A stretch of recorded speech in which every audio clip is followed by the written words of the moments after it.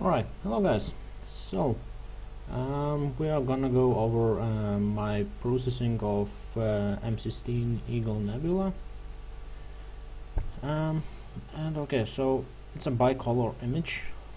So I'll show the techniques that I used to achieve the end result. So, this is H alpha image, auto stretched.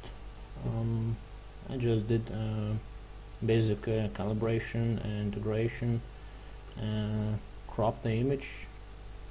Then I did some deconvolution, and I built the PSF from around 20 stars maybe. So here it is. Yeah, and I used a mask to hide the outer stuff that I don't want to get convolved, and to get increased noise in darker patches which don't have details. So yeah, here's the mask. So on the visible areas where the convolved, and the convolution settings are like this. I used 30 iterations and 0 global dark deringing and bright deringing. From experience and experiments, I've noticed that masking the stars gives better result for the details, for the increased sharpness, but it might result in ringing around stars if mask is not good enough, which was not in my case, so I had to do some additional stuff. Yeah, and so yeah, the mask was kind of covering the stars, but the convolution somehow tends to ignore a bit more than I would want it to. So okay, this is the result, the convolved result. So here's me going back and forth. Yeah, you can see the result. Maybe better in here. Oh shit. Right. Yeah. So yeah, just the convolution. Then what I did was put the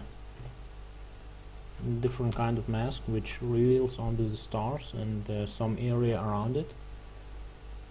And what I did was clone the image pre-deconvolution and just used pixel mask to replace the parts, replace the stars with non-deconvolved ones, which helps to hide some deconvolution artifacts. So you have, for example, the star, right? So we have some ringing around it here too, and after applying pixel math for some iterations, it looks like this. Yeah.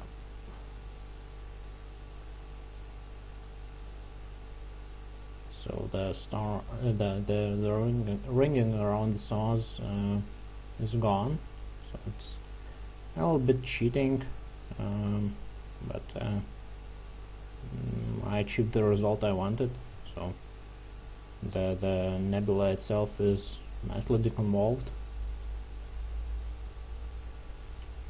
and yeah, ringing is gone. So yeah, I'm fine with that. Yeah, after that I applied some little noise reduction. I use MMT for that, and later a bit of ACDNR.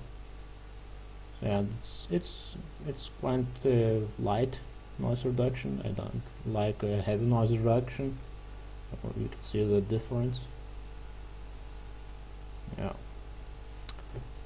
I tend to use 6 layers, sometimes 7, but 7 take a lot of time, and only data requires it, that if I don't like the end result, especially in the darker areas.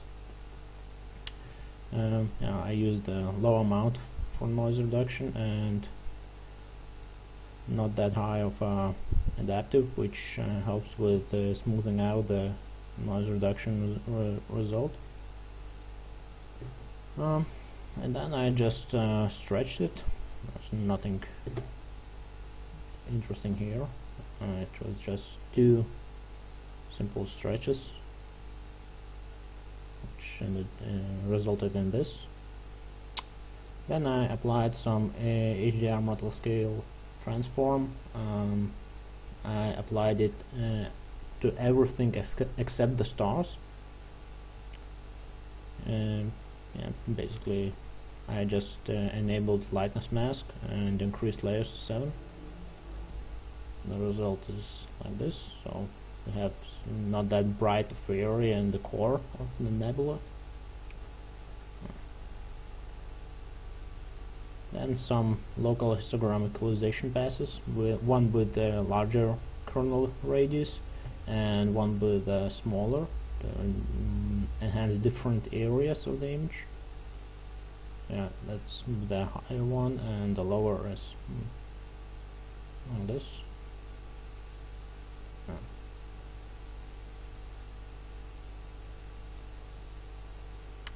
Then I just reduced the stars just a little bit. It's not very noticeable.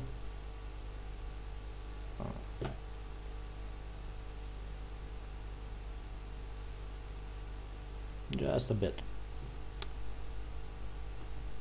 And at this point I was basically done with H-alpha image, and I started working on O3, but before going to the other channel, what I did was prepare H-alpha image for starless, prepared the starless version of it for combination into bicolor image for color only. I used later the H-alpha image as a lightness. There's luminance, lightness, yeah. So yeah, here it is. It's in the end result. It's not perfect, but it worked well for the color. So okay, let's open the starless. Yeah, I might have missed some steps, but yeah, probably I was doing this on the H-alpha image, then cloned it and reverted back. But basically idea is, oh yeah, maybe on this one.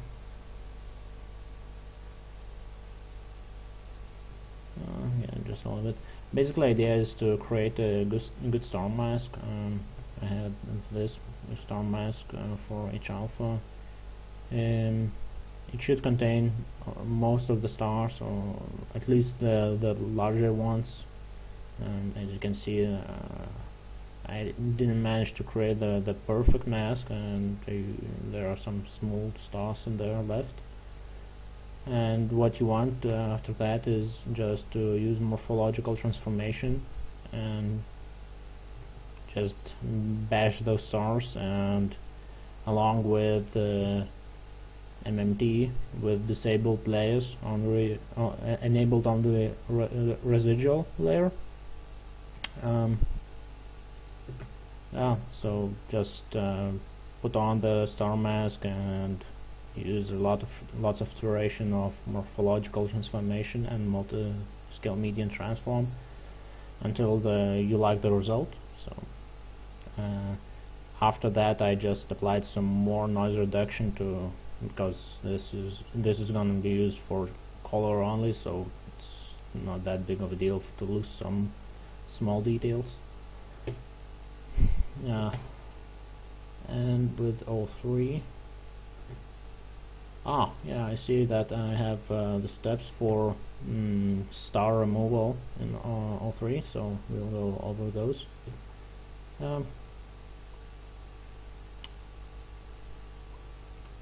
Alright, so all three channel is not that bright. Mind that I imaged this target doesn't get higher than 21 degree in altitude. So mostly I imaged in between 21 and around 16 degrees in altitude. So this isn't great, and also I still don't have Astro Dark yet. Around a week left until it returns. So this channel was not used for details because, as you can see, it doesn't have really much of details to use. I used it only for coloring. So no deconvolution. I applied the stronger MMT. Yeah, you can see this.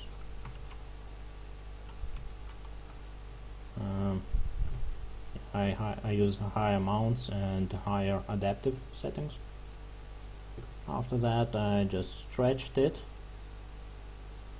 There are multiple passes of it until I like it.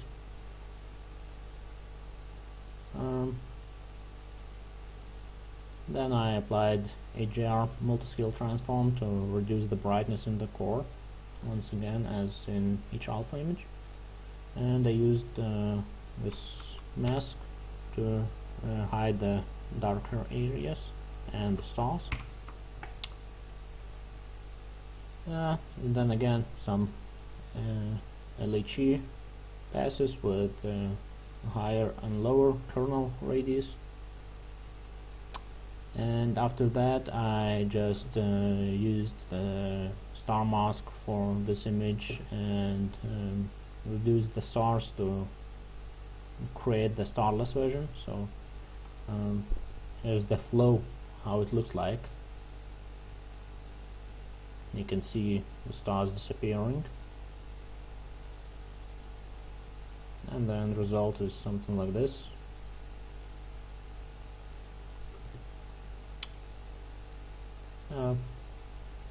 So let's open the starless version, and I also applied some noise reduction to the starless version. Increased contrast a bit. Reduce some more. Applied ACDNR. It was somehow it worked better in this case for me. And then I also applied some AB because I had some gradients and I wasn't able to remove them before stretching and removing the stars. So I used it here. It's probably not the best way, but it worked for me. And I just darkened the surrounding area a bit. Alright, and then on to the combination itself.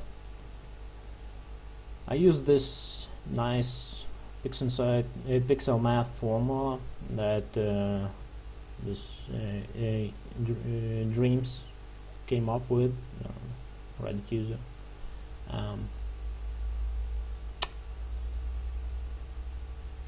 It looks like this. And basically what it says is, if HA is stronger than 0.15 in the particular pixel, then use it. If it's not, if it's weaker than 0.15, then use combination of HA starless multiplied by 80% of HA starless and 20% of all three for the red. And the same idea goes to green and blue. The end result, I experimented a lot with the different constants there, different modifiers, and well, the result, you can see this. result looked like this. It was, well, this is what it looks like after combination and nothing else. So you can see that's quite nice. We can see the stronger signal of all three around here. There are some also issues with this image, like unwanted all three signal here and here, but it's not that visible, and we mitigated a bit with curves transformation. Alright, so we removed some green, revealed that blue and gold over there, and then we just applied H alpha as lightness with some modifications here and here. Oops. Yeah, it doesn't look that pretty yet. So applied some blue reduction to mitigate those issues that arose with L3, so it became a bit more green, but again SCNR to green, and it looks already a little bit better. Then some curve transformation, but mask, and just for the center core area, increase some blue, then some more,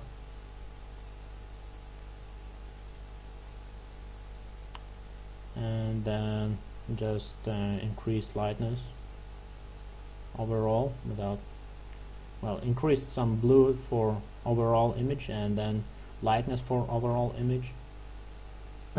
Then applied some ACDNR to overall image, and just a slight noise reduction to smooth things out, and it's not very noticeable. I don't know if you can even see in the video. Yeah, in the darker areas maybe. Yeah, let's zoom in.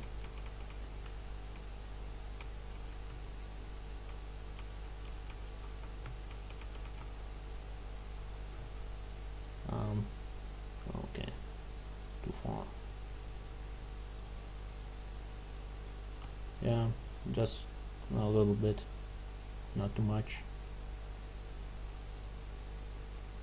After that, I applied some more blue with this mask to more concentrated to the core.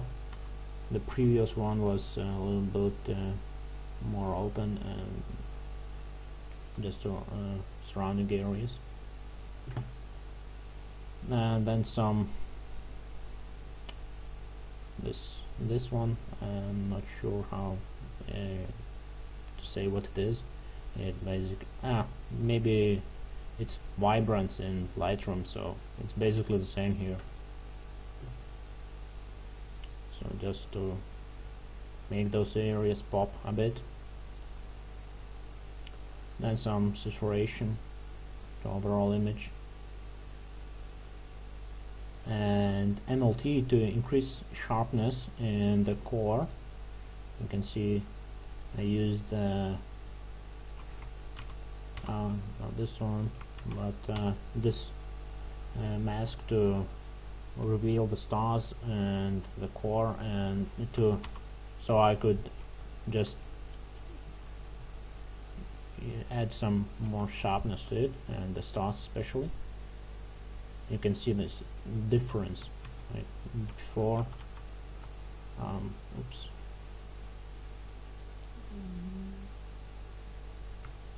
Yeah, it's quite nice technique to increase the sharpness. I liked it a lot. There are also tools like unsharp mask, but I know this one works for me really well. Alright, some more curve transformation. What I did here was decrease blue in surrounding areas. So just not very much, just a little bit. Then typical application of IC profile transformation to make it look for everyone as much similar to what I see as possible. Then some color saturation specific to some colors. Well, it's quite wide one, but I used the hue shift to specify which colors I wanted. So I use this to bump up a little bit of saturation to these areas, these blue areas. I have hidden the stars, but just a bit. The saturation got increased a bit in these areas, so that's not very much noticeable. Maybe, I hope. Well, I pointed it out, so it's visible now. Then some saturation bump to these orange gold areas a few times, I think. Yeah. So it's not very noticeable, just a little bit. Then I rotate it to more pleasant side of this nebula, more natural. Applied this signature, this nice signature script, and that's basically it. The last script is for installing. I hope this is helpful to somebody and that you can understand what I'm saying. My English isn't perfect, so sorry about that. Yep. I'm waiting for your critiques and comments as usual. I welcome them. I really want to improve. So yeah. Alright, thanks. Bye.